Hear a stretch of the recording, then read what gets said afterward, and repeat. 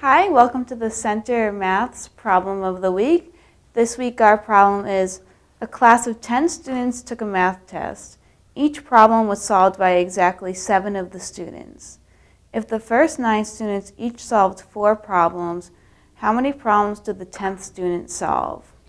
So we're going to define our variables. We're going to let n equal the number of problems that the 10th student solved, and we'll let p equal the total number of problems on the test.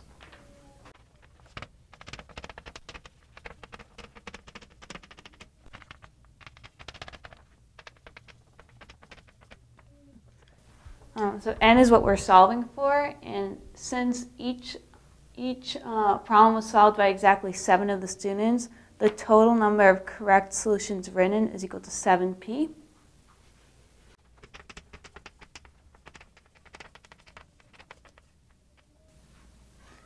And the number of problems that the first 9 students solved plus the number of problems that the 10th student solved is equal to the total number of correct solutions.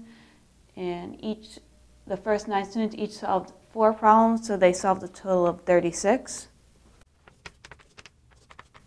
We have 36 plus n is equal to 7p. We'll divide both sides by 7. Now we have 36 plus n divided by 7 is equal to p. We also know that the number of problems that the 10th student solved has to be less than or equal to the total number of problems on the test. So n is less than or equal to p, which implies if you multiply both sides by 7, we have 7n is less than or equal to 7p. And we know that 7p is equal to 36 plus n.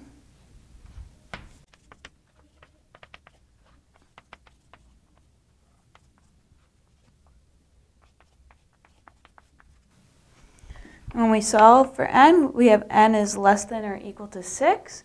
And n also has to be greater than 0 because greater than or equal to 0 because it's the number of problems the 10th student solved, can't be negative.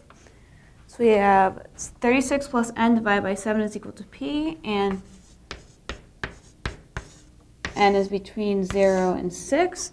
And the only number that works that gives p as an integer is n equals 6. And that is our answer.